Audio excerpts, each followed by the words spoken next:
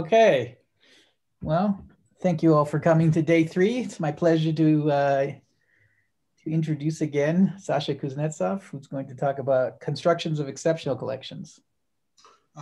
Thank you very much. So let us consider the situation that we described yesterday. So X will be a compact homogeneous variety of a simple algebraic group. So this is G mod P. P is a parabolic subgroup. And I will assume that G is simply connected.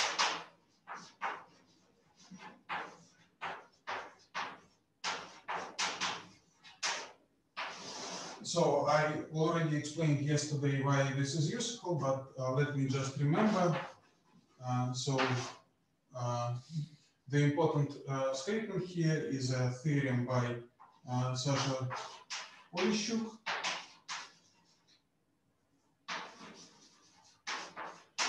Which states that if, under these assumptions, if P is an exceptional object in D of X,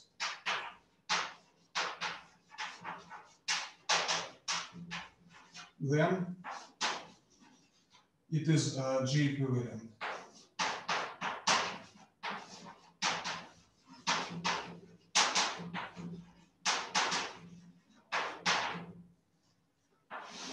So this will be the most important observation for the constructions we are going to discuss today. So how this could be used? In fact, this could be used quite directly because there is a very nice description of G equivalent coherent sheaves and more generally of G equivalent derived category of a homogeneous variety. So this is a general fact that the G equivalent, the category of G equivalent coherent sheaves on G mod P, maybe let me write G mod P to stress this, is equivalent to the category of representations of the group P. And moreover, this is an exact equivalence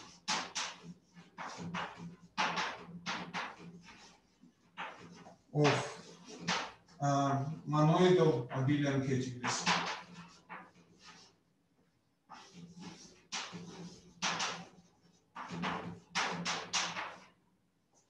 And it induces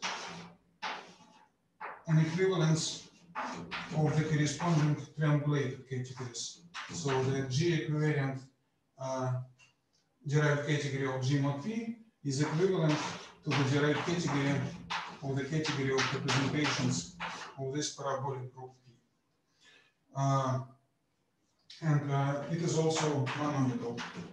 Monoidal means that it is compatible, it preserves the natural monoidal structure of these categories. So on one side, you can consider tensor product of G equivalent coherent sheaves, and that always carry a natural G equivalent structure. On the other side, you can consider tensor product of representations of this parabolic group P, and it also has a natural structure of a representation of P, and the equivalence commutes with these operations. And the same is true for the derived category, if you consider derived tensor products. And these equivalences are very easy to construct, and they are very simple and useful. So, namely, if you have, so let me write it here. So if you have a G equivalent coherent sheaf, what you can do, you can associate with just the fiber of this coherent sheaf at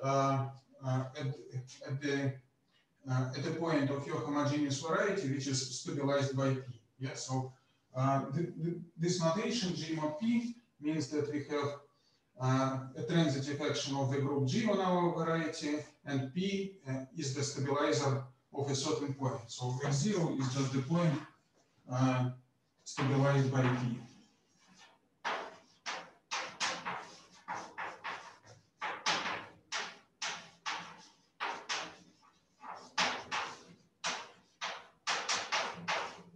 I hope you can see the right side of the blackboard. Okay, so the functor from the category of equivariant sheaves to the category of representations associates to a sheaf its fiber at the distinguished point of G mod P. So this is very straightforward. And the opposite, the functor that goes in the opposite direction is also quite simple. So imagine that we have a representation of the group P. Then what we can do, we can take it to the following vector bundle. So we take V, we take its product with G, and we take the quotient by the natural action of the group P that acts on V, because this is a representation of P, and that also acts on G by multiplications. And from this quotient, there is a natural morphism to G mod P, and its fiber at the special point is just V, and this is a locally trivial fibration with fiber V, so this is a vector bundle. So I will denote this vector bundle by V underlined. Okay, and it is completely straightforward to see, and this is a useful exercise if you never did this. I recommend it very much. It is very straightforward to see that these two functors are mutually inverse, that they are compatible with the monoidal structures, and with that these functors are exact. They take exact sequences to exact sequences. And if you consider the derived functors of these two, you obtain an equivalence of the derived categories. So this is how it works. And therefore, the theorem that we mentioned before, that was saying that any exceptional object is G equivariant, just means that any exceptional object has this form, that any E can be written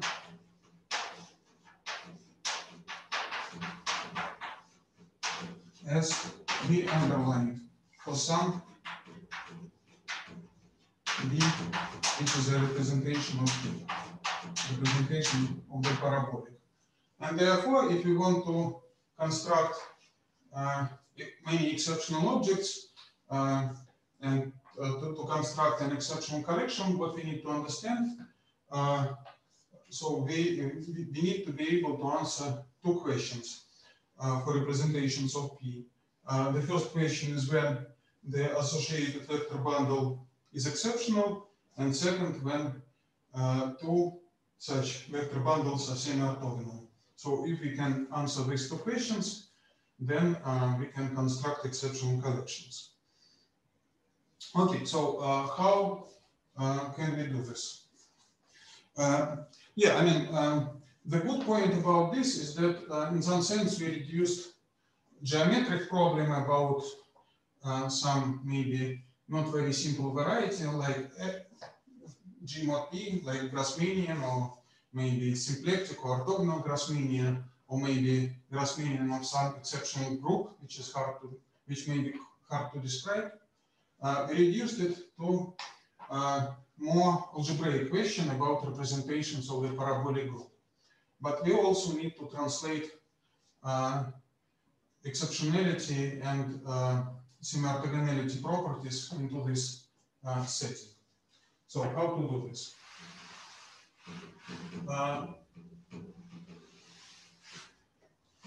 The thing that makes your life not very easy from this point of view is the fact that the group P is not reductive.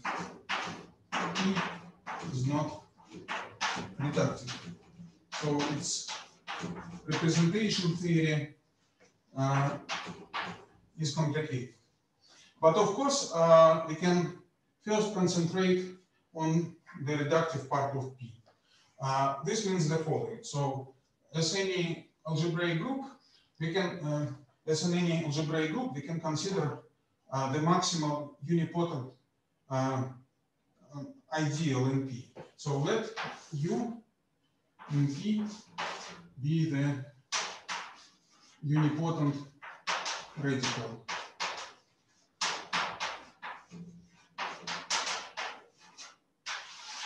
And let L be the quotient of P by this radical. This is a reductive group. Reductive algebraic group, and it is called Levy quotient.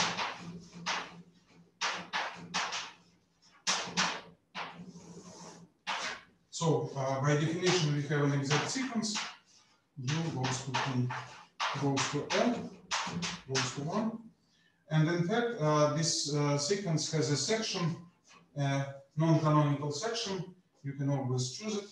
And in fact, P is just, by using this section, you can write P as a semi-direct product of this unipotent radical and L, and this Levy quotient.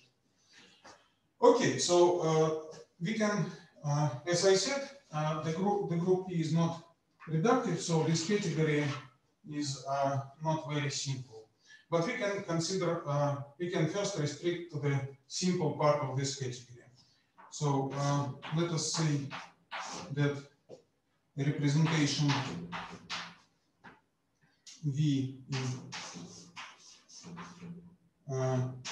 rep P is semi-simple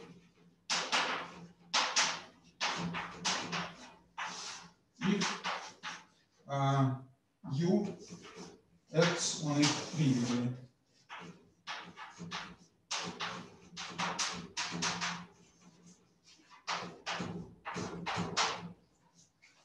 So, of course, if the group U acts trivially, this means that the action of P factors through the action of its Levy quotient, and therefore, if we denote by rep as P the category, the full subcategory of semi-simple representations of P, this category is equivalent to the category of representations of the Levy quotient, and this category is much better behaved because L is reductive, and therefore this category is a semi-simple abelian category. This means that any object can be in a unique way written as a direct sum of multiplicities of irreducible objects, of simple objects, and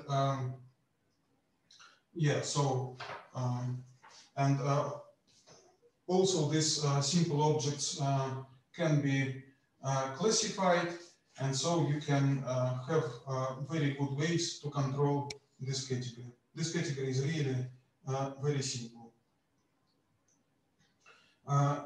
Yeah. Maybe let me give you some examples of this situation.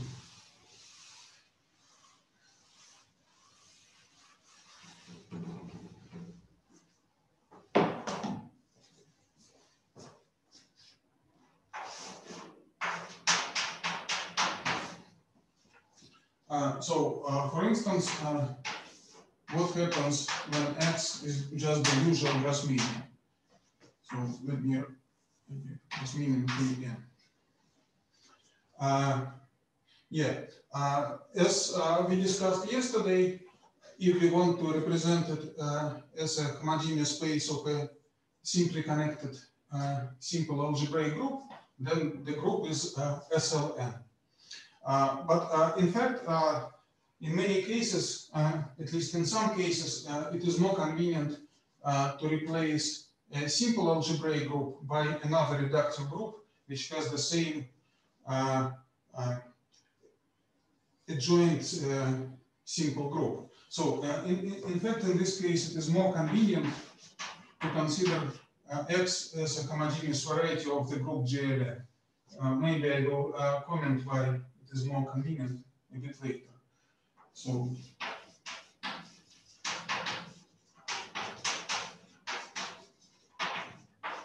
to think of X as GLN,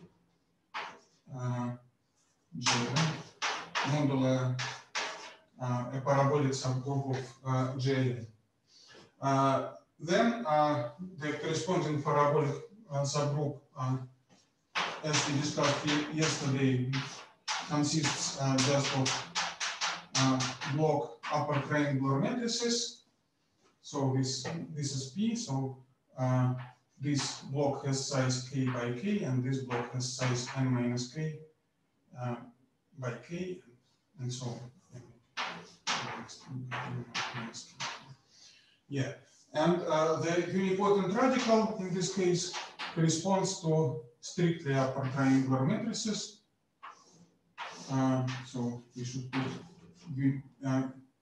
identity matrices here, and something here, and 0 here. So this is the unipotent radical, and the Levy group in this case is just the group of block diagonal matrices. So if we take the quotient of this group by this group, this is what we will have. And so it is isomorphic to GLK times GL n minus k.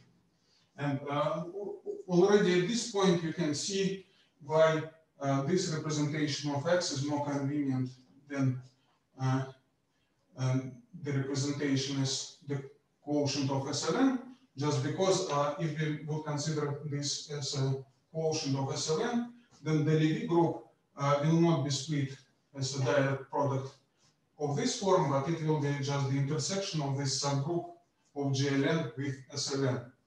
And it is not a direct product anymore, so it's more complicated, and it is much more convenient to work with a group of this sort. So, how can you describe representations of this group? Of course, since the group is a product, representations of this group is just pairs of representations of the factors. So, we have M in this example is just the direct sum of the category of representations of GLK plus representations of GL n minus k. So to give a representation of L, we just need to give a pair. So maybe I should write tensor product.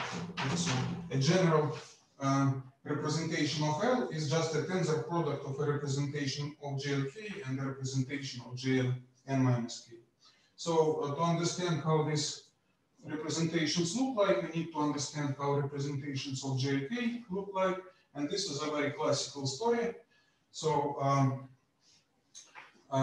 as I mentioned, this category is semi-simple. So if we want to describe the category, it is just enough to explain what are the irreducible objects, what are irreducible representations of this group, because any other representation will be just a direct sum of this. And in fact,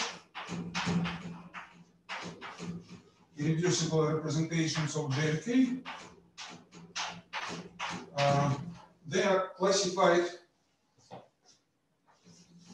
So I will use notation VGLK. This means that this is a representation of GLK, and they are classified by highest weights of these representations, and highest weights are just, in this case, are just non-increasing sequences of integers. So lambda 1 greater equal than lambda 2, and so on, up to lambda k. So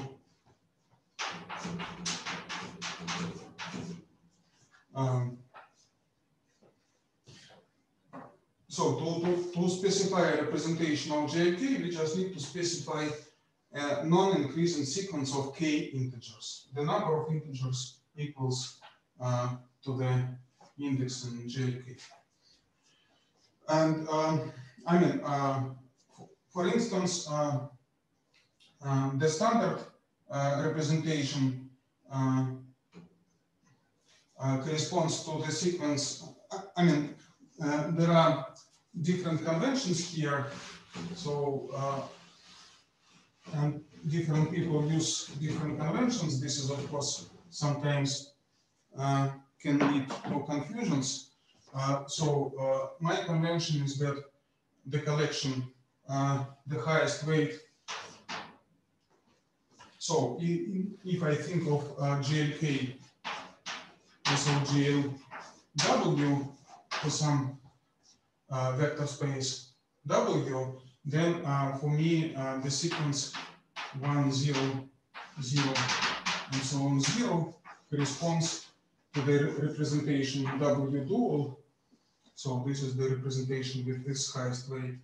And for instance, if you take sequence of this sort, if you start with A and then put zeros, then this corresponds to the symmetric power of W dual.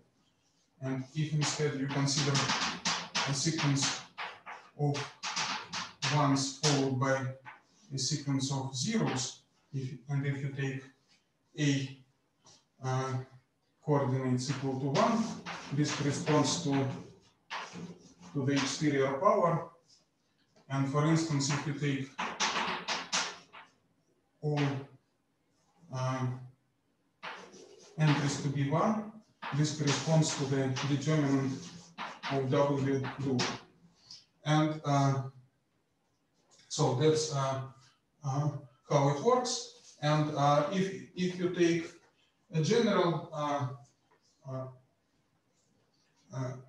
sequence of lambda, then essentially you need to consider the tensor product of several symmetric powers or several exterior powers, and then just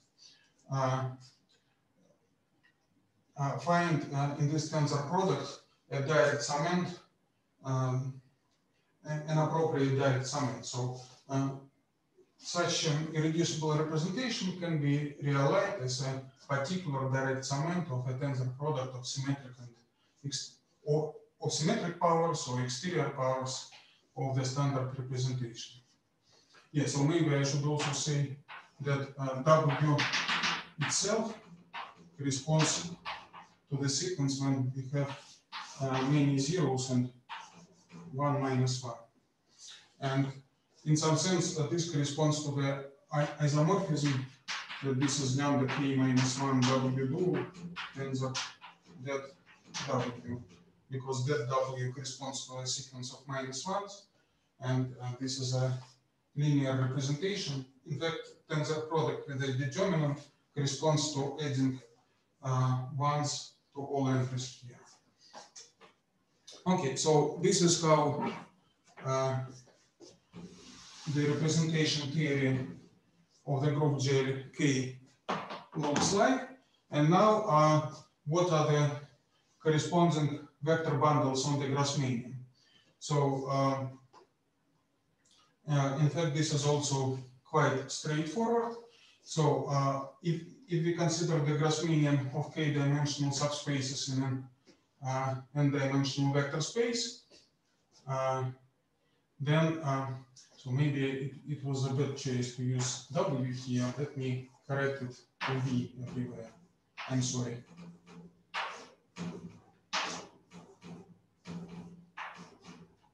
The good thing is that it is very easy to change W to V.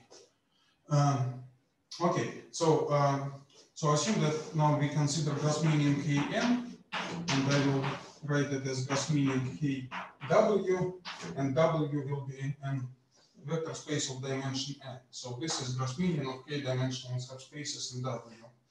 Then this Grassmannian comes with a tautological vector bundle of rank k, which is naturally a subbundle in the trivial vector bundle with fiber W. So we have the tautological exact sequence. So this U stands for the tautological bundle. We have W tensor O here, and then after that we have the quotient bundle, which I will denote just W mod U for simplicity. So we have this tautological sequence. This is a vector bundle of rank K, and this is a vector bundle of rank N minus K. Of course, this exact sequence is GLW equivariant.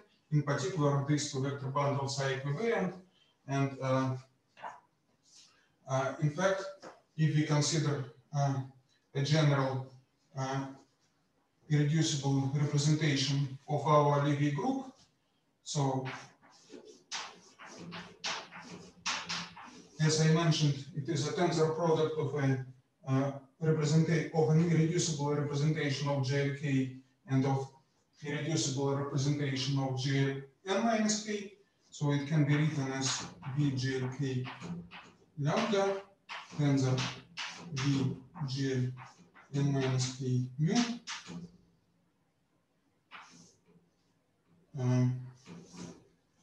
Where lambda is a non-increasing sequence of K integers and mu is a non-increasing sequence of N minus K integers. And then this corresponds to the vector bundle, which I will denote by sigma lambda U dual tensor sigma mu W mod U. Where this sigma lambda and sigma mu is the notation for what is called Schur functors, and this is just the application of the equivalence between representations of the group and equivariant vector bundles that we discussed. So these are Schur functors. So in other words, what is sigma lambda of U dual? As we discussed, this representation V lambda JK is a particular direct summand in the, say, tensor product of several symmetric powers of V dual. We can consider the corresponding tensor product of symmetric powers of U dual, and then consider the direct summand, which is defined in the same way as for representations. So this vector bundle is just a certain an appropriate direct summand in a tensor product of symmetric powers. And similarly here, this vector bundle is a direct summand in the tensor product of symmetric powers of W mod U. So altogether, we obtain a certain vector bundle that corresponds to this irreducible representation. So this is how it looks in the case of the usual Grassmannian. Yeah, so for more complicated homogeneous varieties, the story is a bit more complicated just because the Levy group is more complicated. Maybe let me say what happens for the symplectic Grassmannian K, say 2n. In this case, we also have a description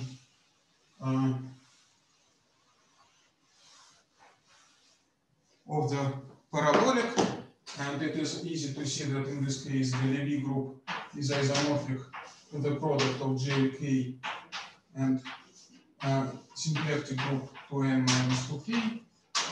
So if you want to specify an irreducible representation of this group, so this second example, then you need to specify a representation of JK and SP 2n minus k, and therefore irreducible equivariant vector bundles on this Grassmannian have form sigma lambda U dual tensor. So here U is again the tautological rank K vector bundle. So this is completely similar to the previous story. And here we need some symplectic vector bundle, and this symplectic bundle is in fact U perp not U, where U perp is always defined as the dual of this vector bundle. So it is naturally a subbundle in W dual tensor O, but since we have a symplectic form on W, W dual is identified with W, so U perp is a subbundle in W, and the isotropic property implies that U is actually a subbundle in U perp, so we can consider this quotient bundle, and the symplectic form on W induces a symplectic form on this quotient bundle, and then you need to apply so-called symplectic Schur functor to this symplectic vector bundle.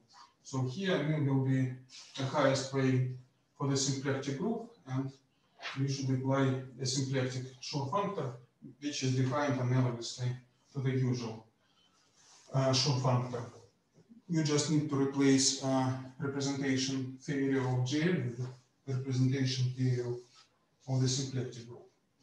Okay, so this is how equivariant, how irreducible equivariant vector bundles on our homogeneous varieties look like.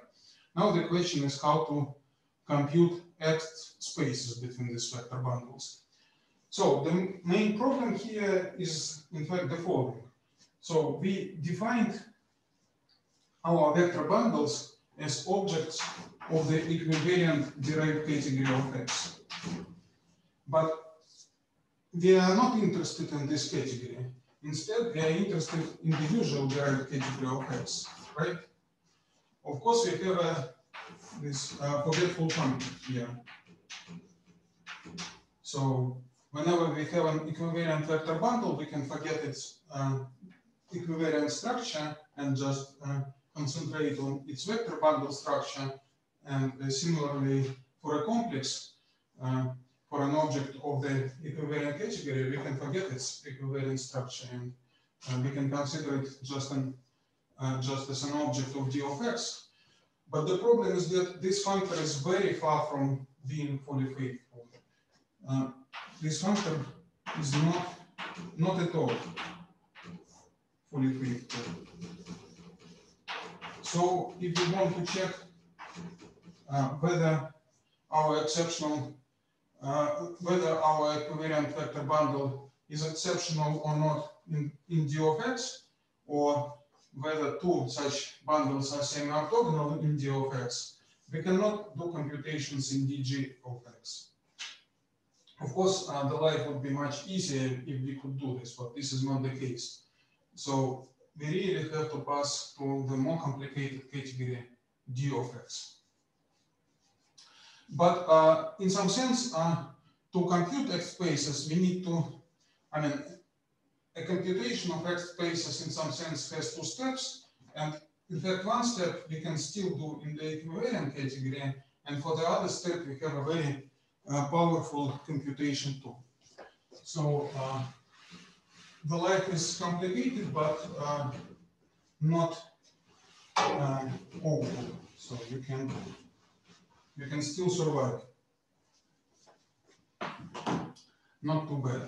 So how do we compute X spaces between, say, assume that we have two equivariant vector bundles. So assume that we have E1, which is V1 underlined, and E2, which is V2 underlined, and assume that we want to compute X from E1 to E2. So how can you do this? You can just rewrite this as the cohomology on X of E1 dual tensor E2, right? So this is the cohomology on X of V1 underlined dual tensor V2 underlined, right? Now we can use the fact that the equivalence of this category with the derived category of representations of P was monoidal. So this equivalence is compatible with the monoidal structure. So the two operations that we have here the duality operation and the tensor product operation are preserved by this equivalence. And this means that this is the same as the cohomology of the following vector bundle. We should take V1 dual, just the dual representation of V1, tensor it with V2, just as representations of the parabolic group, and consider the corresponding equivalent vector bundle. So this is the good part of the story. So, and of course, since, I mean, if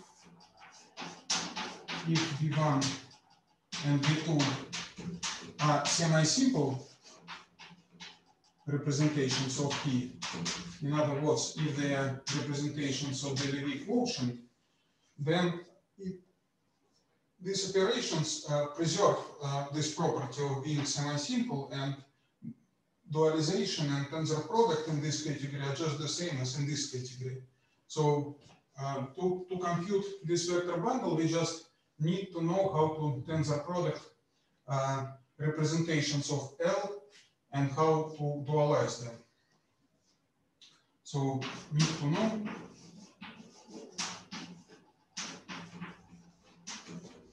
how to dualize and multiply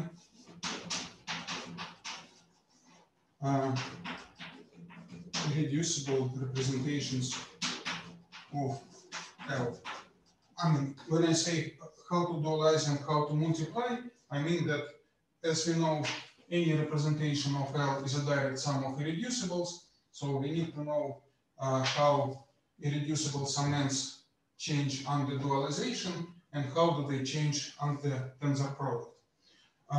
The first part of the story is very simple. So what is the dual of VL lambda?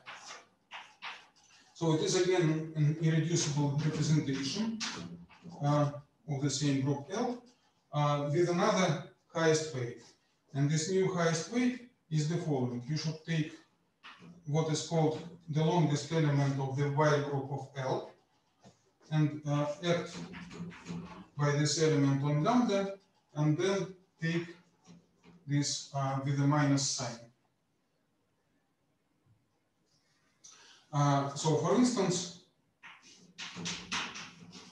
when L is just JK times Jn minus K, as in the case of the Grassmannian, then, I mean, maybe let me tell you just for JK,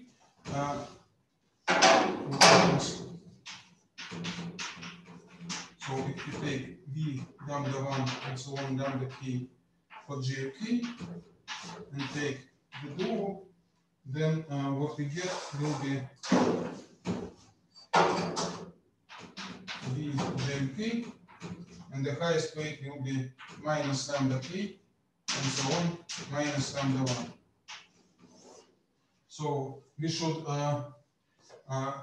take the opposite ordering on this integral sequence, and we should take the opposite of this integral sequence. Clearly, if this sequence was non-increasing, then this sequence is also non-increasing. So, and there is a similar role for symplectic and other representations. So this longest element in the Y group is usually very easy to write. So the dualization operation is quite simple. The tensor product operation is much more complicated. For instance, for the case of the group JL,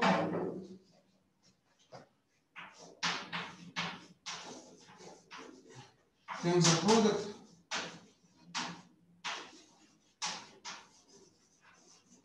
of irreducible representations is described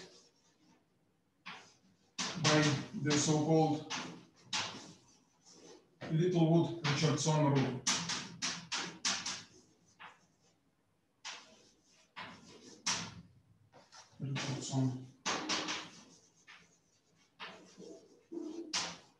It is a non-trivial combinatorial rule which I mean, you can easily find if you are interested in. Maybe it is not particularly important how it looks precisely for our purposes. Let me just say that maybe I will explain it in the simplest particular case, just to give you a flavor of this rule. So as we discussed, highest weights can be thought of as non-increasing sequence of integers. So if for simplicity we assume that all integers in such a sequence are non-negative, and we can always achieve this by tensoring with the determinant if necessary, then we can picture such a sequence by a Young diagram. So we just draw a diagram of this sort, such that lambda 1 is the length of the top row, lambda 2 is the length of the second row, and so on. The fact that this is a Young diagram reflects the non-increasing property of the sequence. And assume we want to tensor product such a representation with a representation that corresponds to a single box. And the single box by this row corresponds to the sequence 1, 0, 0, 0, 0, which is just maybe the dual of the standard representation. Then how do we do it? Actually, this will be a sum of Young diagrams obtained from the original Young diagram by adding one box. And of course, we have to add this box in a way that keeps our Young diagram, that preserves the property to be Young diagram. So for instance, in this example, we can add a box here, or here, or here, or here, or here. So we will have 5 options for adding a box to this Young diagram. So this tensor product will be a direct sum of 5 summaries. I mean, anyway, what I want to say is that the rule is combinatorial. It is not hard to describe. And for instance, you can, it is definitely algorithmic, and you can find various computer packages that can do this computation for you. For instance, you can do this in Sage, and I'm pretty, there was also some computer program called Lee some time ago. I'm not sure whether it exists anymore. But I mean, this is completely algorithmic, and for computers, it is very easy. For humans, you have to work, especially if you, to tensor product, to tensor with a simple Young diagram like this, it is very straightforward. But if you want to tensor 2 huge Young diagrams, it will be a huge direct sum. There will be many summands. Some of them will come with multiplicity, so it will not be very easy to do for a human, but still it's possible. Okay, so altogether what I want to say is that there is a completely explicit procedure that allows you to tensor product irreducible representations of L or of P, and therefore irreducible equivalent vector bundles, and to dualize them. So this part of the computation you can do in the equivariant category.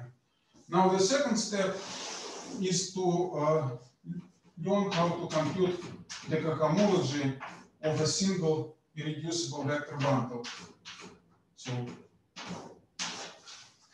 by using representation theory, you can rewrite this vector bundle as a direct sum of irreducible vector bundles. And so the next question is how to compute its cohomology. So assume we have something of this sort.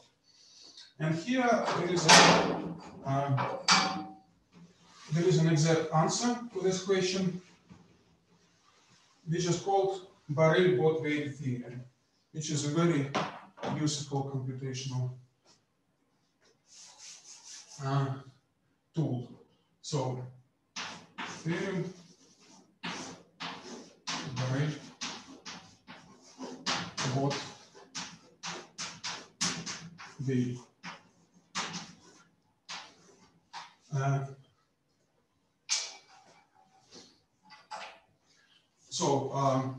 it tells you the following. So assume that you want to compute these cohomology groups.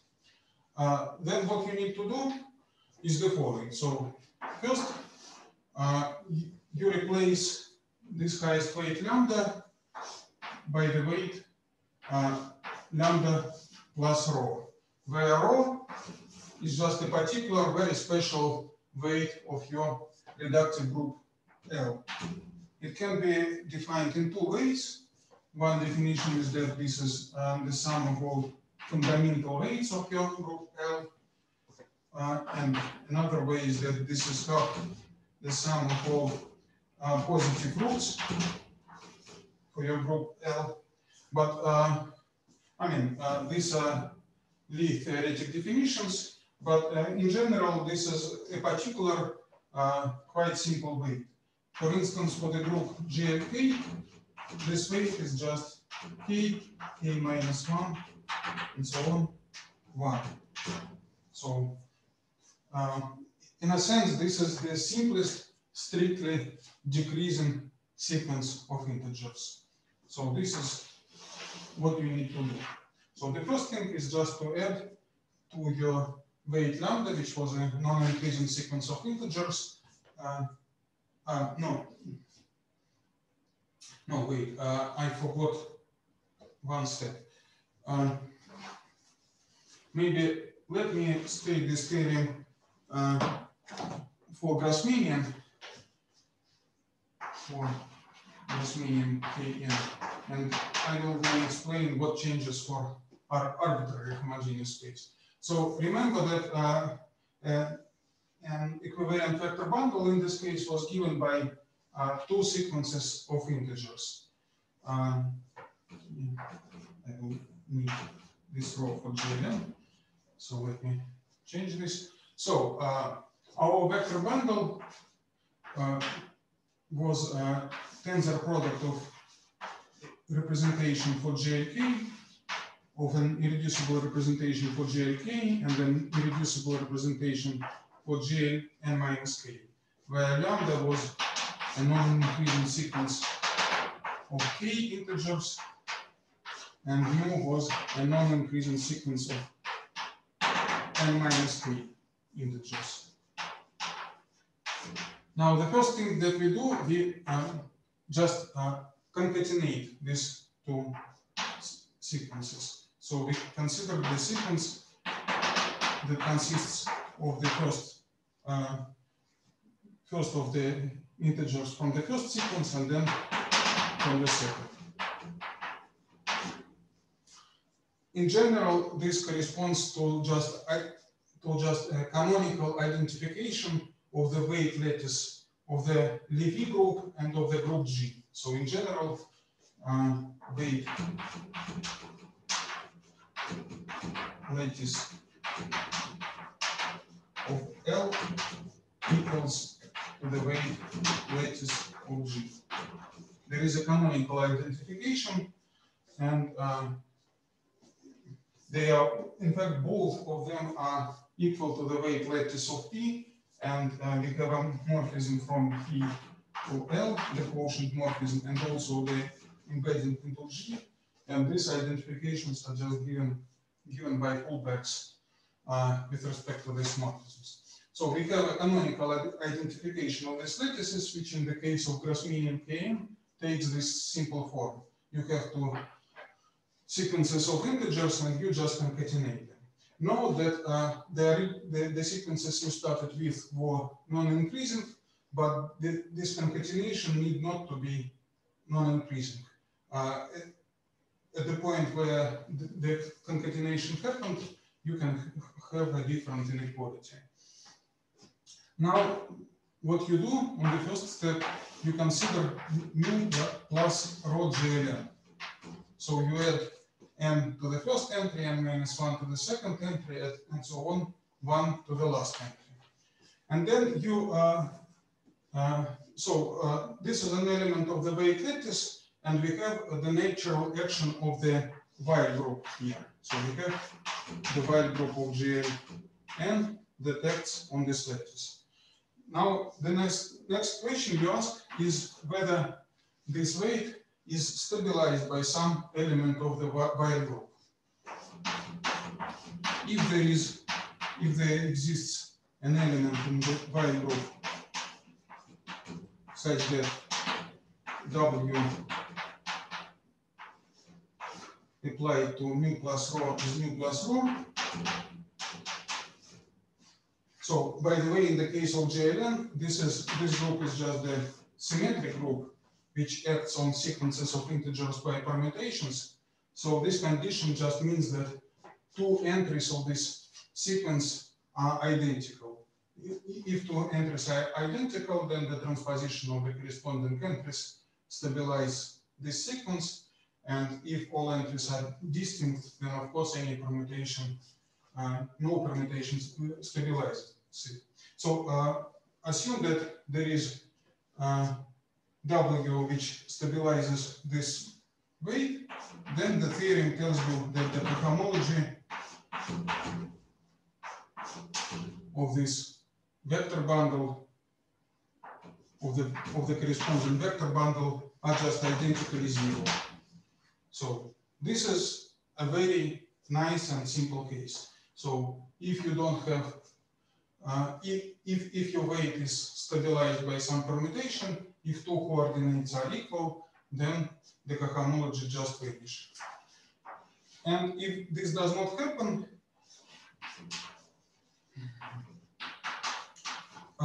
if all entries here are different, then there is a unique permutation such that W times mu plus rho is dominant.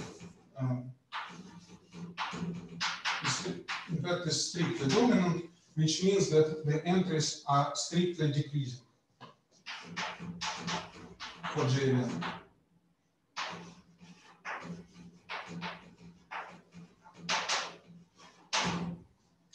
Then, in this case, what you do, in this case, the cohomology is also described, and this is just the irreducible representation of the group JLN, or group G in that general case, with the highest weight W times mu plus rho minus rho. So you have to subtract rho back. So you choose this, you find this permutation that makes this sequence strictly decreasing. Then you subtract rho. After that, the sequence is still non-increasing. Of course, it may not be strictly decreasing, but anyway, it will be non-increasing. So this will be a highest weight of JLN.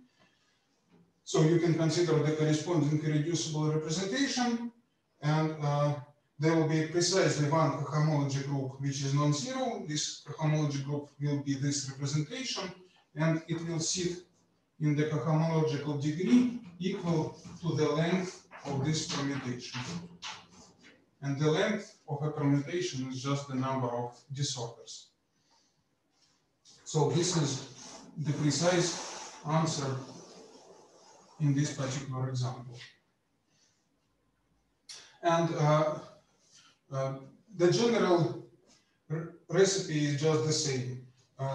You just have to replace the permutation group with a more general while group, but what you do is precisely the same. You find the element in the while group that makes your element strictly dominant, you apply it, and then you subtract, and the cohomology sits in this particular degree. Okay, so anyway, what I want to say, and again, this procedure is completely algorithmic, and it was also implemented in various packages. In Sage, I think also it was implemented. So if you are interested in computations of this sort, you can do them by hand, or you can use computers. Anyway, this is completely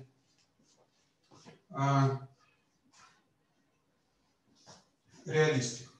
So, definitely you can, for instance, you can write a computer program which will try to go over all possible highest weights and try to find an exceptional collection out of the corresponding irreducible equivalent vector bundles. Of course, you have to find some bound for highest weights, some a priori bound, because in general, I mean, altogether there is infinite number of all possible highest weights. So definitely a computer cannot check an infinite number of possibilities. But anyway, I mean, a priori something of this sort is doable. And for instance, you can do this explicitly in some small cases. Of course, if you consider some huge homogeneous variety, then you will have a problem with the time your program will work. So for big homogeneous varieties, it may be not so easy to do this kind of thing. But the main problem is that in general,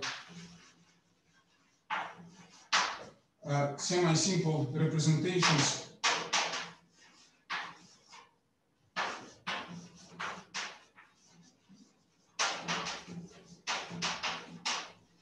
of E are not enough. It is not enough to consider only semi-simple representations. So, for instance, if you consider something like symplectic Grassmannian M to N, then you can easily check that there is at most, I mean, the maximal exceptional collection of irreducible equivalent vector bundles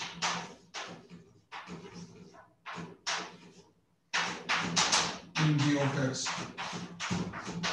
has length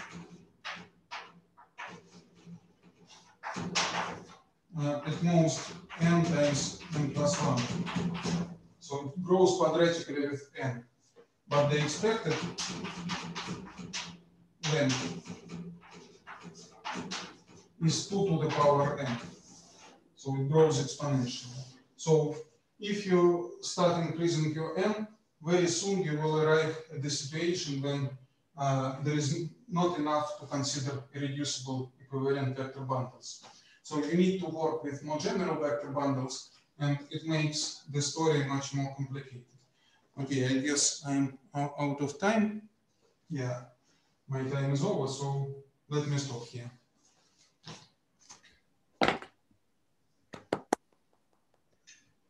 So thanks, Sasha. And are there any questions?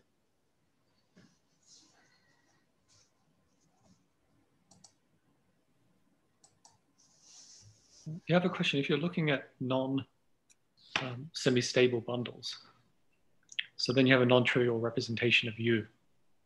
Right. Can you give a simple example so we get an idea of what that?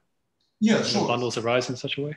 Yeah. So let me give you the simplest example, which works for any homogeneous variety. So let us consider the omega 1 of X, the cotangent bundle of X. You know that H1 of this vector bundle is non-trivial, right? So if, I mean, say it is C if X is G mod P with P maximal parabolic. In a more general situation, this is C to the power the Picard rank of C. And so there is the canonical extension.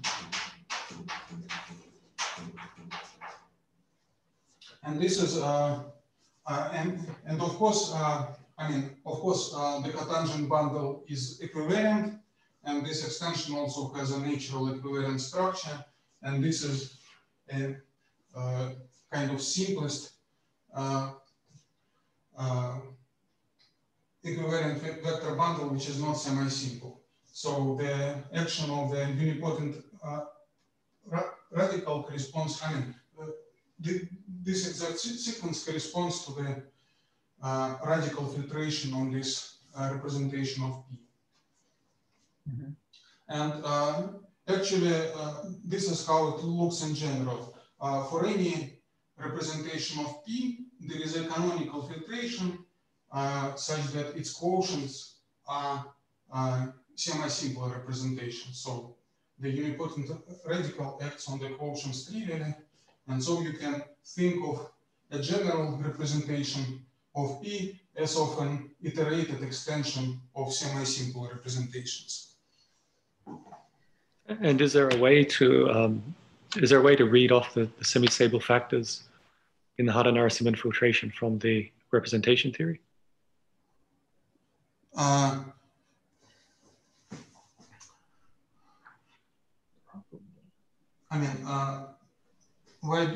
Why do you speak about Harder-Narasimhan filtration? I'm not sure that this is directly related to it. Are you saying the semi-stable factors here are not? No, this is not Harder-Narasimhan?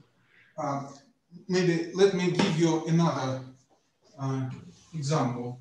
So let us consider the case when X is just the gross median. Yeah, gross median AW.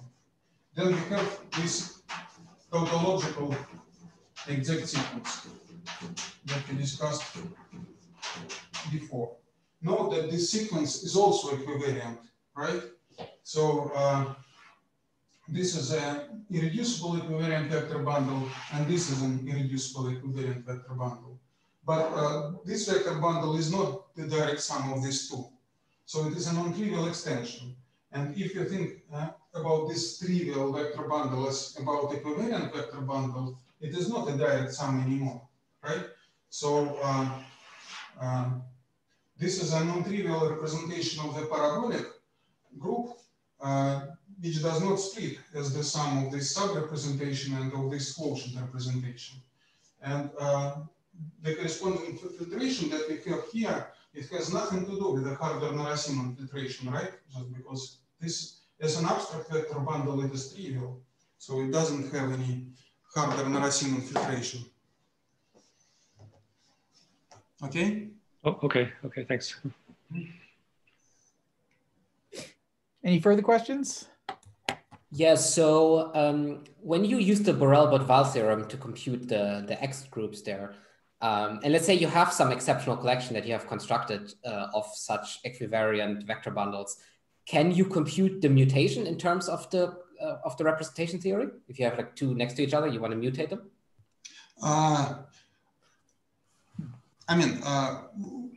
Usually when you start mutating, you very fast, very quickly your vector bundles will become non-semi-simple, right? Just because a typical mutation looks like some representation of the group G and some vector bundle maps to the other vector bundle, right? And as we just discussed, a representation of G, if you consider it as a representation of the parabolic, is not semi-simple. So very fast, this will become a non-semi-simple vector bundle. For instance, this sequence, in the cases when the sheaf of differentials is exceptional, this sequence is also a mutation. So you see, and it gives you a non-semi-simple vector bundle right away. So in some sense, the problem with mutations is that this is just the general problem of representation theory of non-semi-simple groups. So it's a bit I mean, it's more hard to describe representations of such groups, and that's it. Yeah. So, I mean, the question, of course, reduces to the question of representation theory of the parabolic group, just because, as we discussed, the equivalence between equivariant derived category and representations of P works for derived categories as well. And so if you have a mutation sequence, whenever you have a mutation sequence, it is always equivariant. So you can compute it in the category of representations of P. But the question is, how are you going to describe representations of P? That's the main problem. Thank you. Mm-hmm. Okay, well, let's thank Sasha again. And we will reconvene in 8 minutes at 11:15. Okay, thank you.